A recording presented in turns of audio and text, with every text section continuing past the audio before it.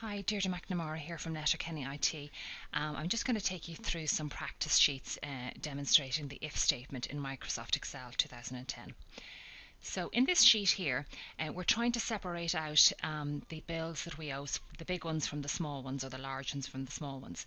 So we want to see which of these bills are greater than 100 and which of them aren't. Okay, and over here we'd like the word large to appear if it's greater than 100 and small to appear if it's less than 100. So I've selected cell D3. I'm going to click on my FX function up here and I'm going to choose if. And OK. Now my test in this case is going to be if this cell here is bigger than 100, then I'd like the word large to appear. If not, I'd like the word small to appear. So I'm going to say C3 greater than 100. And you can see here it's working because the word true has appeared. And then I want the word large to appear in the cell if it is greater than 100. And I want the word small to appear if it isn't. Now notice as I click away I get inverted commas around the text. Okay, that's fine, so click on OK. And so you can see this number here is greater than 100 and so hence the word large has appeared. I'm going to fill it down, click and drag down, and so here the 20 is not greater than 100, so hence the word small appeared. The 200 is greater than 100, so large appeared. And if I wanted to change this, and I made it 99, you'll see here it is automatically changed over to the word small, and I put it back to 101 and it returns to the word large. Okay, on the next sheet, what we wanted to do was to any of our customers that were VIP customers, we're going to give them a 20% discount.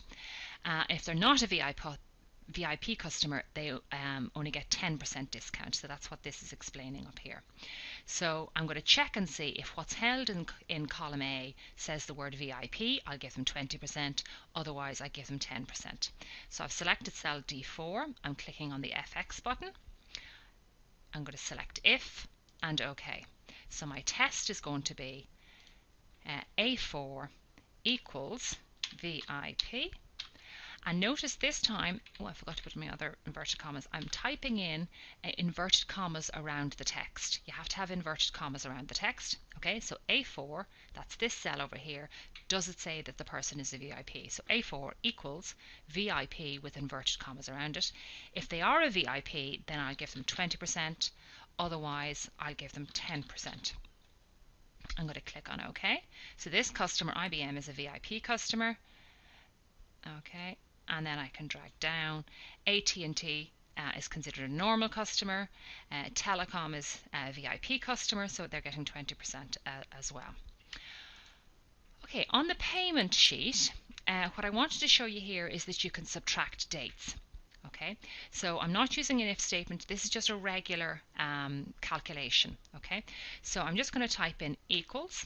So we're trying to find out how long we've held certain invoices.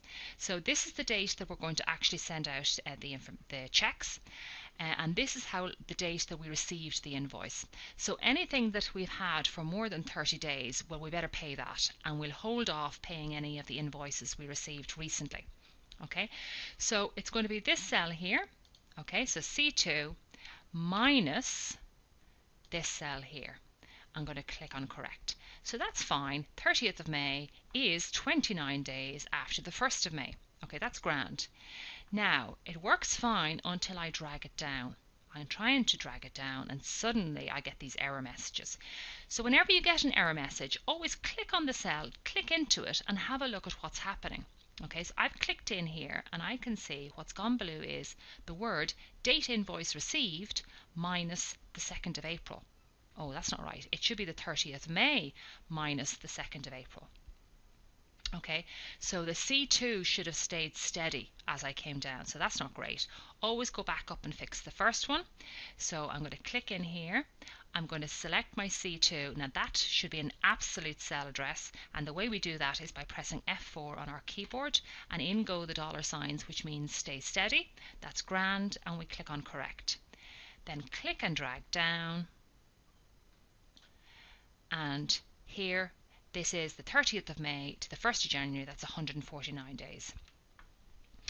Okay, so the next thing then is if we've had the invoice for more than 30 days, well, we better pay that. If not, we'll hold off till next month.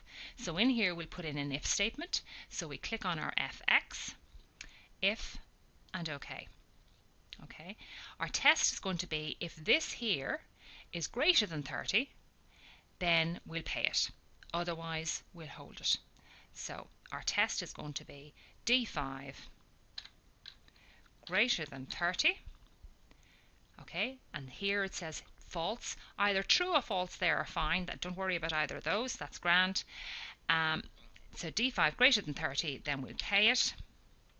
Otherwise, we'll hold it. And OK.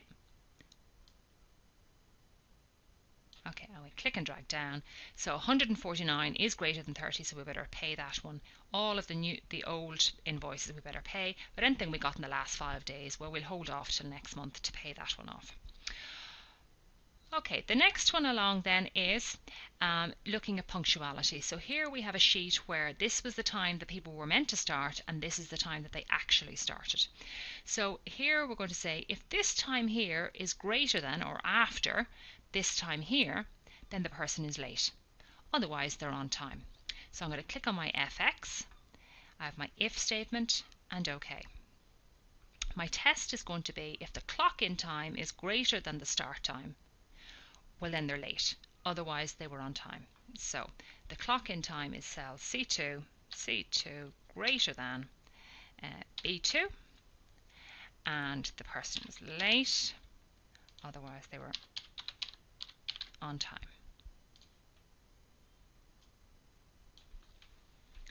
Okay.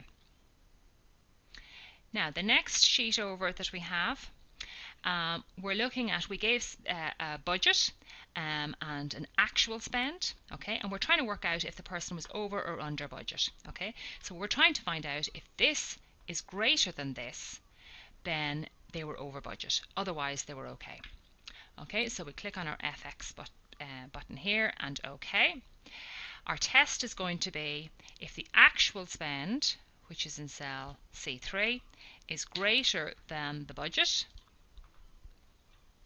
So if the amount of money we really spent is greater than the amount of money we should have spent, well then it's over budget.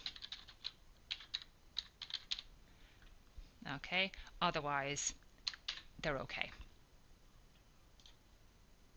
Okay, so 180 is not greater than 200,000, so that's okay. And we'll drag down. This one here, 110,000 is what was spent. You were only meant to spend 100,000, so that's over budget. Okay. Now the next one here is if the spend is okay, then they get a bonus of 100. Okay, so click on your FX here. So the logical test is if this one here equals okay, then we'll give them 100 euros or dollars or whatever. Otherwise, we'll give them nothing. And okay, and then we click and drag down. Down the bottom, we'll just auto sum them. We'll add them all up. So we click on auto sum and correct. Okay, that's the end of this video.